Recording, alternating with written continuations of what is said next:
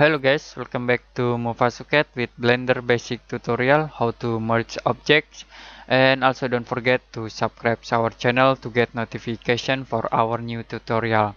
In the default we have this one cube object, and I will add a new object. You can choose a cube.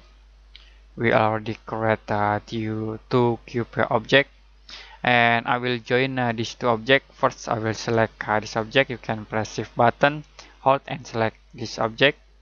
Next press control button, hold and press G to join these two objects. Okay, go to the edit mode here, and then I will change into face selection. You can select this face and then select this face. Press X to delete at face. Click here. Okay, we already delete face, and change into vertex selection. I will select this vertex. Okay, you can press shift button, hold, and we select this for vertex.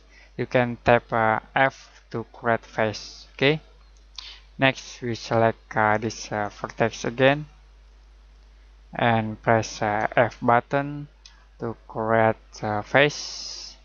We select this vertex and press F button, and then you can select this vertex and press F button to create face. Okay, we already merged these two objects into one object. You can change into object mode, and we have this object. Okay,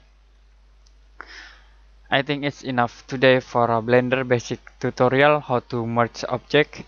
If you have any question about this tutorial, you can comment below this video, and see you next time in another Blender basic tutorial.